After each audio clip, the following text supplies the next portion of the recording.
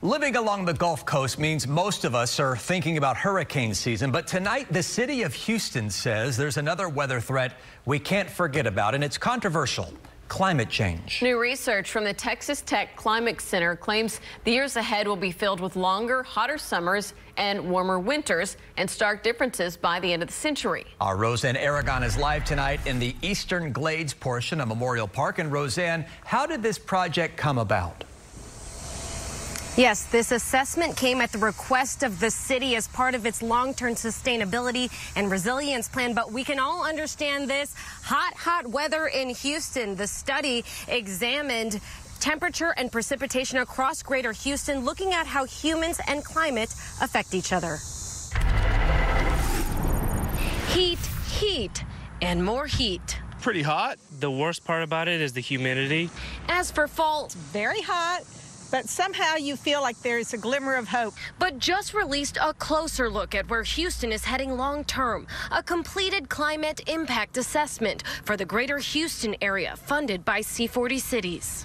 Analyzing data from more than 10 weather stations across greater Houston, Texas Tech Climate Center researchers suggest that this century, greater Houston will experience longer and hotter summers, warmer nights, and even winters.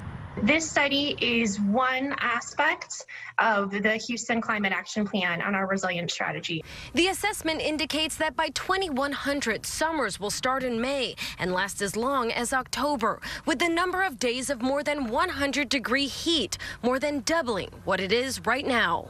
It means that we're going to need more air conditioning more often. It also impacts the elderly, it impacts young children. Scientists also forecast the same amount of hurricanes here, but more powerful, and with warmer water, more precipitation, flooding, and heavier rain, paired with more droughts. But the study compares the severity of weather in relation to our carbon footprint. And so this is crucially important to everything that we are working on in Houston right now when you think about climate action, because it shows the power and the possibility of what we can do today.